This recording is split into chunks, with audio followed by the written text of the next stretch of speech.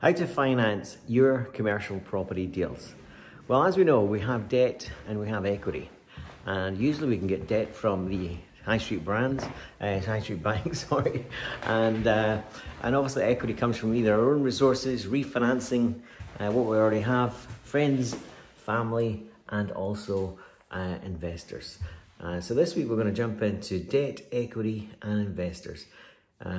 Which are really important tools to have in your bag to finance your commercial property deals. So let's jump in right now.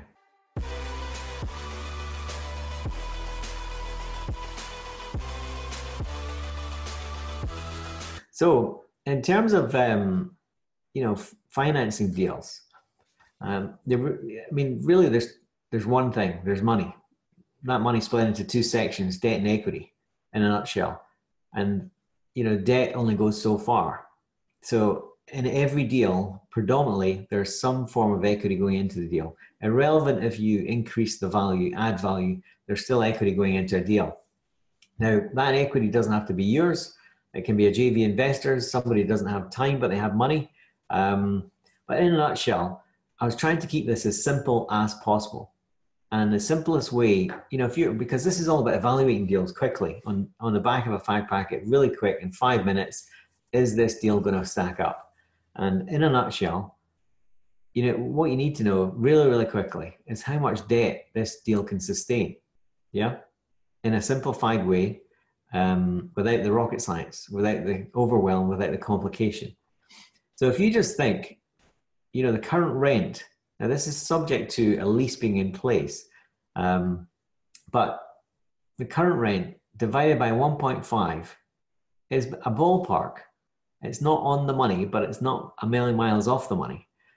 This almost comes out identical to what one of the private clients, loan offer he's just got recently. So rent divided by 1.5 equals the maximum yearly loan payments, because this is based on, this very simplified formula is based on fully amortized debt profile over 15 years.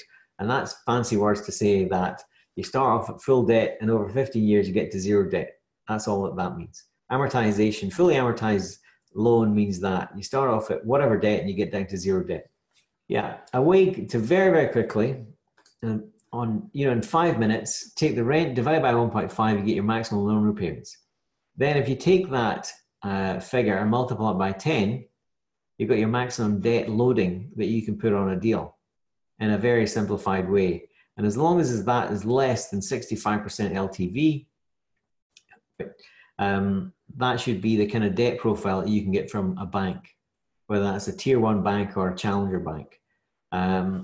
So just to go through that again, the maximum debt loading on a very simplified, very, very quick sketch assessment is you take the rent, divide it by 1.5, that'll be your maximum loan repayments. Yeah.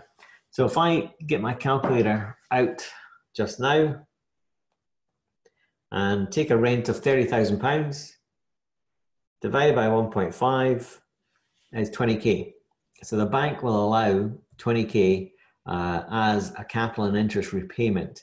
And the reason for that is something called debt cover. And they want a certain ratio of debt cover. And what I've tried to do is debt cover is very much, they take your 30K, they take 20% off for costs, and then you have to have at least 1.2 cover on fully debt. Then if you have it interest only, they'll stress test that but to up to 8%. If you have it fixed, they don't. So that's a lot of moving parts, what I've just said there. And simplification, you just take the rent, divide by 1.5. That assumes fully amortized 15-year profile. It also assumes a 5% fixed rate, which is kind of on the money right now. Now that gives you a very, very simple calculation to work out debts. And on that calculation, 30K rent would equal 20K, 20K loan, 20K of loan repayments over the year, and times 10 would be £200,000. So on a rent of 30K a year, the bank would allow maximum 20K per year as capital interest, and which will equate to roughly as a maximum £200,000, as long as it doesn't breach the kind of 65% LTV. Yeah. So if it does breach the 65%, then want to bring it down a bit.